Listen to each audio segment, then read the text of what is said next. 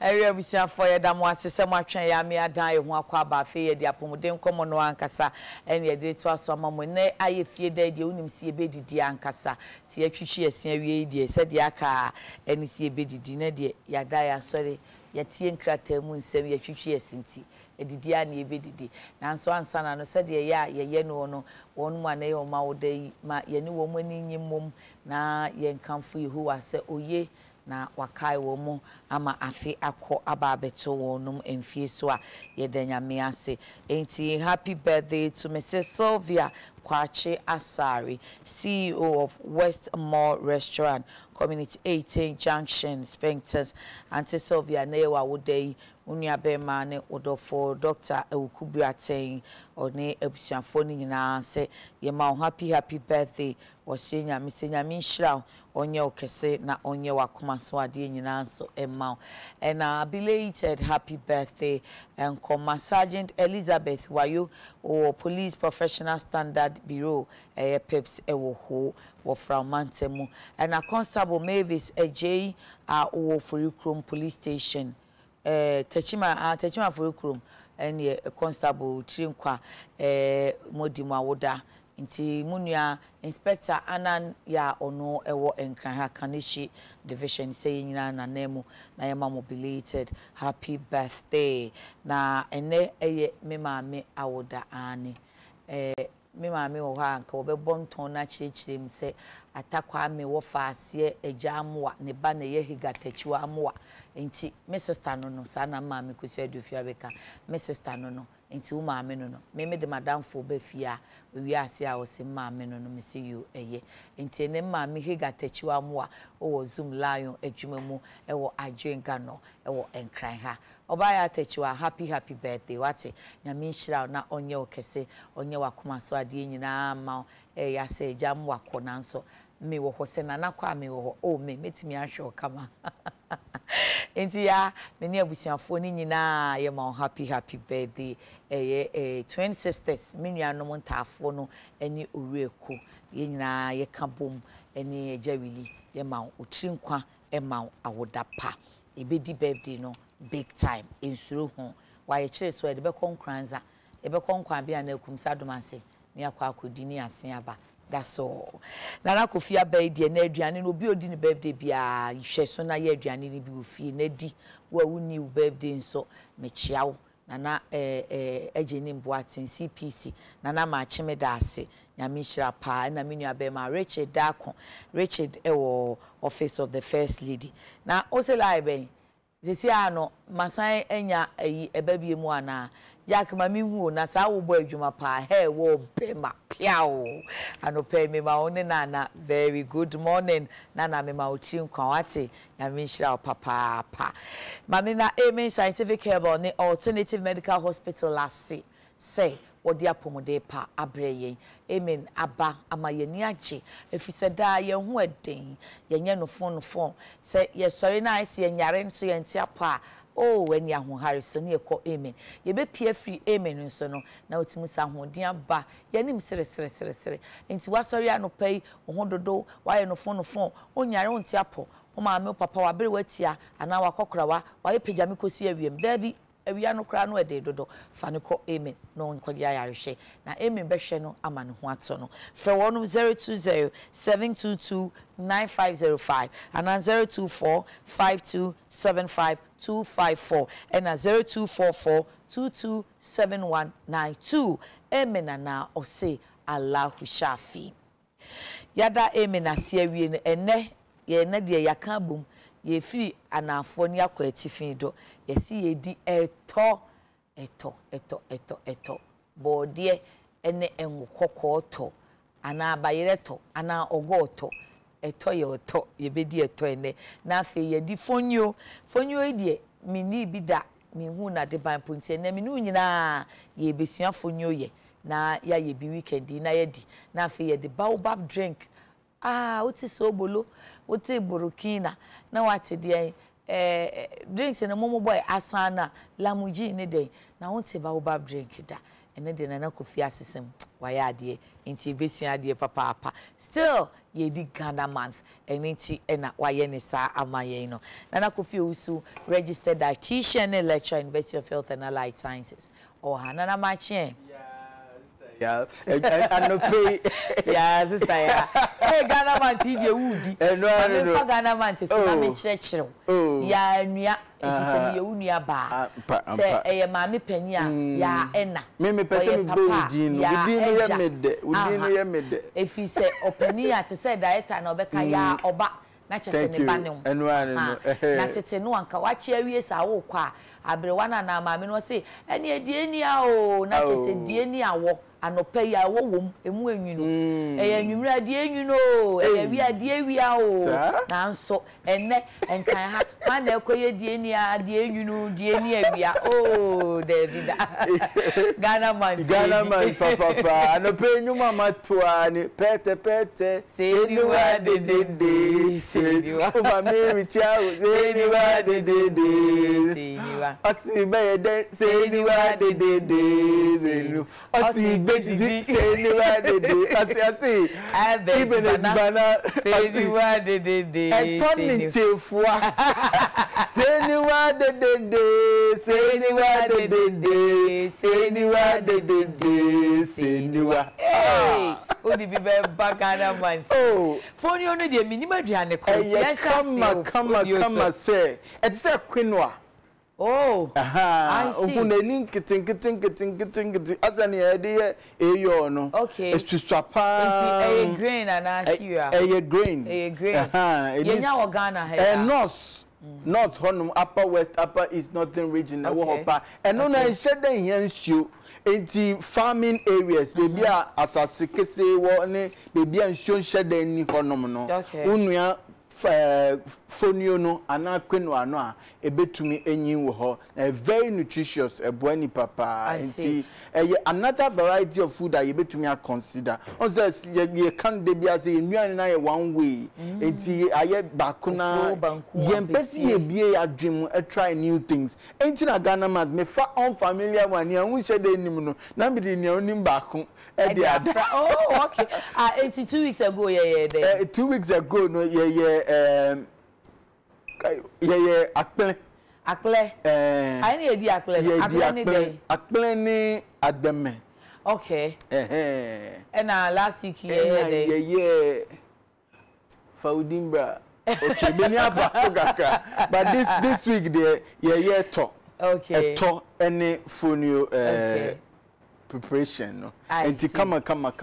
we try bia ebetumi aboa okay enti fire famwe okay enti Fonia no very simple o saute vegetables no the keja kakra o the oil kakra gumu o the vegetable we hu in toast jenne pimento tomato ne keka aka ho nyina green peas nyina wo mu enti ka ho na o the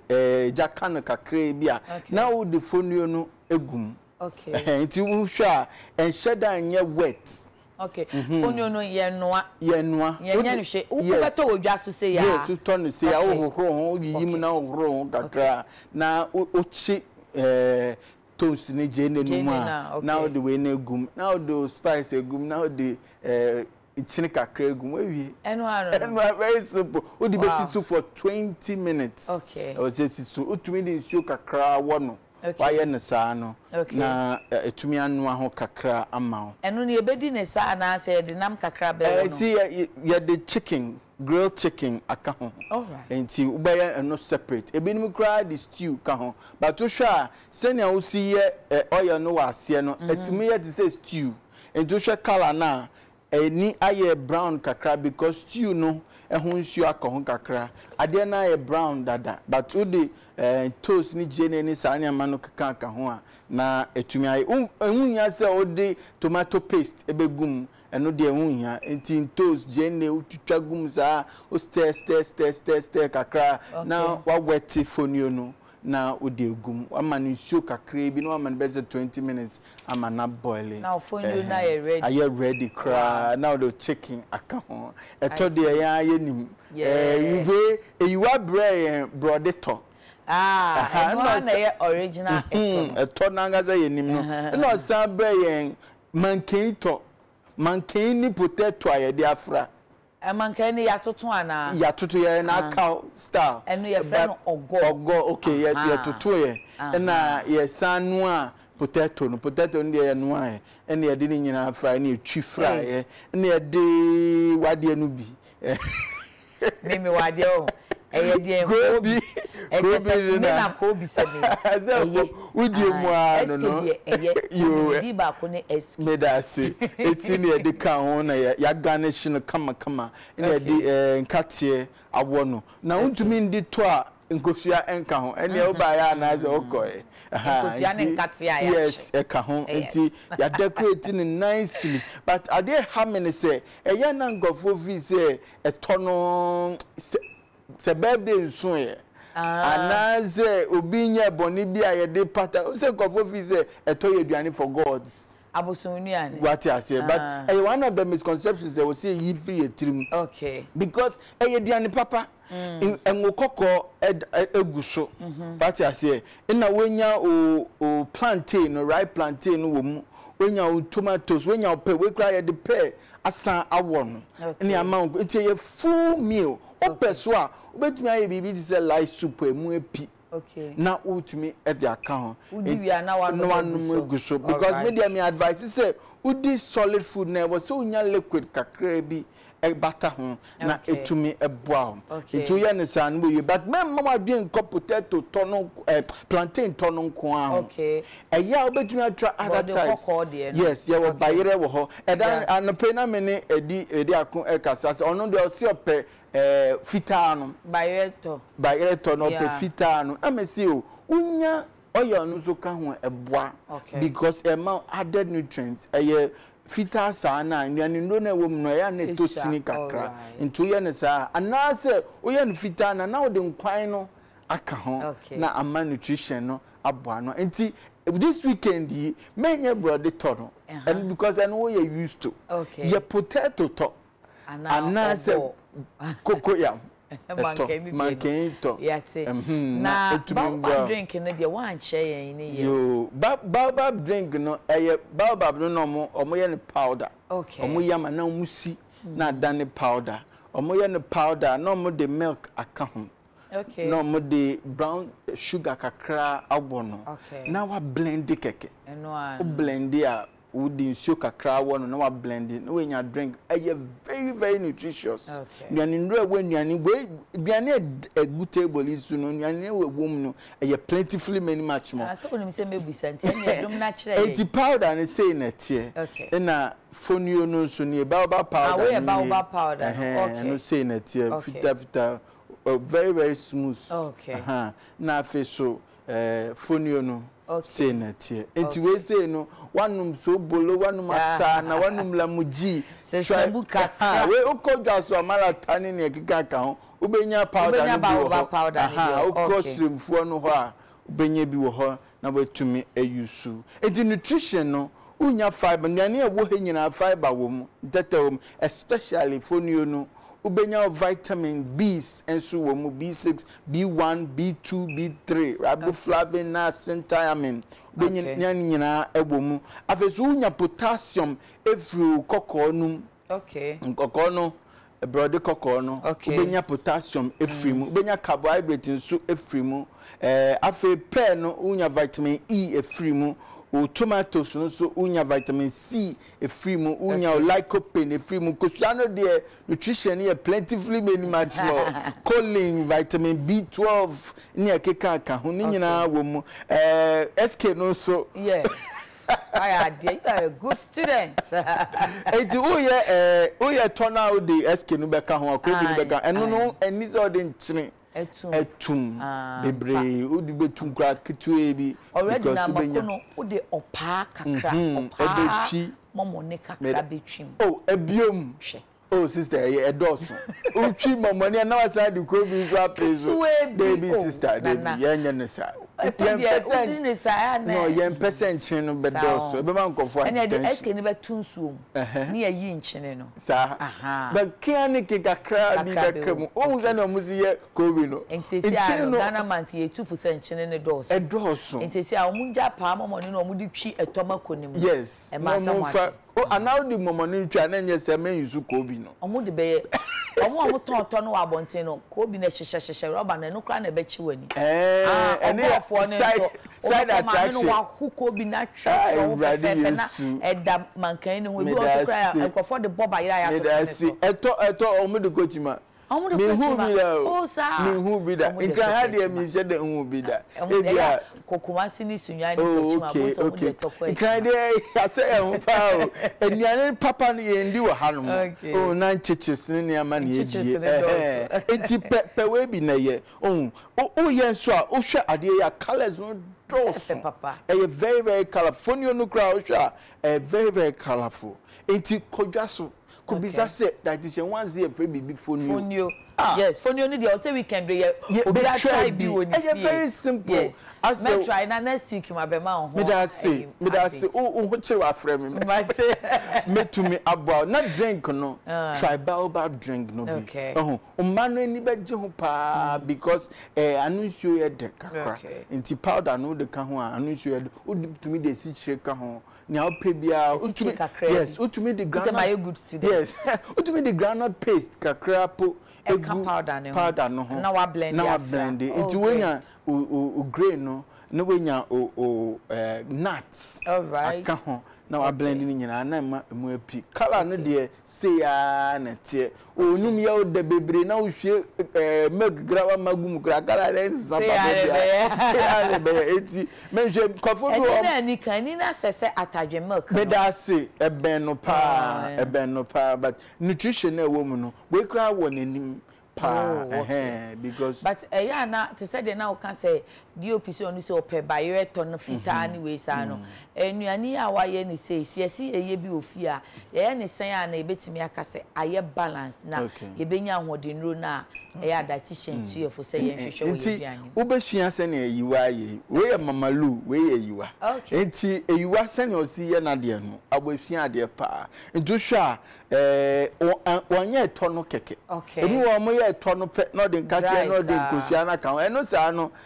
bereft of nutrition.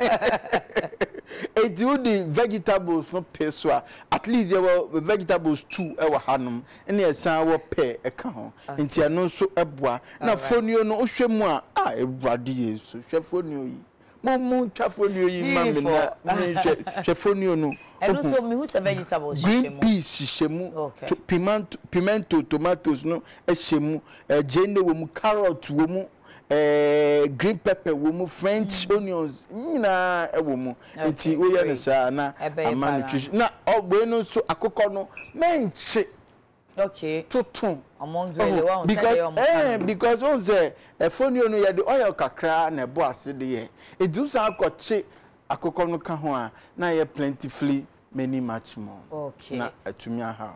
enti yenda eyiwase abada na se na yedi we no yedi ne se eye main meal na se eye side dish nyesa edi say wuti san ma no kra obeka se this okodi fufu ansa who the way by side dish we idea is many utwa hafa eye full meal when you say eye full meal aduane ankasa bo no peduane na we wi aduane ana we nwumere aduane we sene omusi etono omutwi no e ma na ye pre-digested enti ase ebubu mu kakra ntudi na nwumere kra en how bebre Fonia no so eye meme me dey make am for say e bia lunch bi na person didi heavier we na ye heavy meal la but me di na lunch unhia bibia anka ho bio eno a on its own e complete that's good yati ma say me kan chese last week for food kokonte na odi buy matumatra ope kokonte o say wuni ha ntina me refi no because kokonte no wunti na me ye kokonte afa me buy Unia. Ah, face the wall. Ena eja chair as a friend Matumatra. Eja so dia no na ni makono. Eja dia favorite ba ko. Papa dia chiswa. Krobofo na mo friend Matumatra. Ah, dan na me kasa se me kan na say ade chiswa ade to nkwan ni mu a. Uti ja ho na wudi. Enti ye di mokoka ho. Eni ye di nkatinkwan eka ho. Onye ya nkrumasi chen. I missed. Eti no me feedback amenya na very nice. Kofo any J kokonten pa me ti say nkofo try be send me pictures beautiful. With mokono pa omaye bi wo allied oil junction no na mama bi chime o say nana o mama call me that day mpa kokote pause who show no na kokote na don no who hwe enye ene na o chi so mama Fonia no and I turn yes here con different combination oh say me combining cocoyam any potato okay e woni entia okay because potato no e sweet na potato no e Swedish na ye de no ye kawa Ghana man dey ye call Irishman e local santum no abrojuma na ye na eno so ye toton ye yes eno so ye man kanu atoton abrojuma e be kama otumi kwa noa okay potato no se na be ya obenya no very because o say we no air din kakra mankan no nti unya we soft ka ho a eno udi ana nsuo si wo nchen eto ankasa ye di adi nsuo na edi ejinsuo but unya nkwan a etumi na ka replace so good suggestion yes na etumi ko eto ne nkwan ya tema so wate ye nkwan ne bra na ena mi wo moko sauce kakra wa ha utumi de ka Fonia no na odi because we know quite say jollof rice bisa beautiful weekend we be di Fonia she Sandro we so tete me pa o say nana kofi ba ye nim sere no nko aye so no nko she Sandra o be Sandra sharp enye me pe na me pe aduane o pe aduane enye me pe me no mejeje ho na minni I was next time na was ma better just sanka say ye gya ngokoko ne ka just say ngokoko na ye mpani kasa o ye sese boso kase ba fi aye de ngokoko ne ye to ne pam no enti ye mpani kasa wo mu ka na ni matu Alhassan Yunus or say eating late at night is a bad habit but one wizard of a friend I know always eats a to every night. Odita na jo. Hey, anyway, special. Oh, say or the wizard account won. Na just say o ma dream say odita na jo. Say to dey kan e di na wi. O betumi di ni time bia no po we enumre otumi kom. En try so say e be bro o brand and we di to. Nya o birthday pen na o be di to. E duane anya me shiras. Who are you to call what God has blessed guest? Muni e to ne to ye. Nana enti da Ruth Mama Lou catering services or yeah come recipes bebre mama ma on Instagram handle na ko follow no dey no pen here no or say no pen na men come no Mama Lou papa bi yes follow no my Mama Lou na kofi be ko bi mu aye bi ama na Mama Lou dey nsa no e kan pa Yummy Mama Lou e wa Instagram Yummy Mama Lou Facebook what's cooking Mama Lou no kire or cooking lessons. Okay. So what chef and now cook be a person suan no ahodo a utumi contact Mama Lou a obetumi a share amount or afi so eyiwa ya yeyiwa wo achimota Malcolm ne cheaper okwa obetumi assorted dishes continental local or spa or gymnasium or bibia or live band tuemu Friday anaju Friday numero bia live band tuemu catch and kill point and kill catfish catfish you know ukwa obetumi aye ne kama ma me ko GB last week no pa na ekoyie pa eti ene pete say niwa ye beto pete we ama Emmanuel Woko Emmanuel say owo Germany na o share na o enjoy show ni party wo akwantu mu say no ni say wa Ghana pa enti ene ma onyom ne so ene ento ni pete say niwa de o ma mi fre wo say ewe ya de akotampa Seniwa. Asi be ye de seniwa de Seniwa. Asi be di seniwa de Seniwa. Ibele dibana seniwa de Seniwa. Etona chefua seniwa de bo seniwa de seniwa de seniwa. It's a weekend be any at why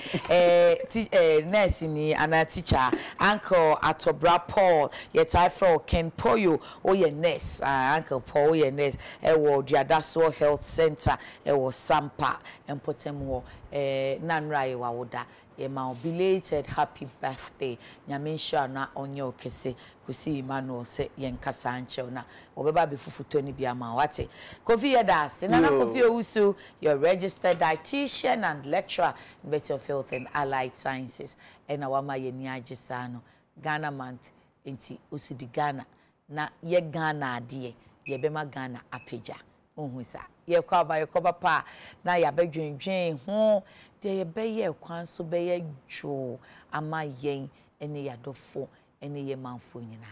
ye ne road safety chen ye basisia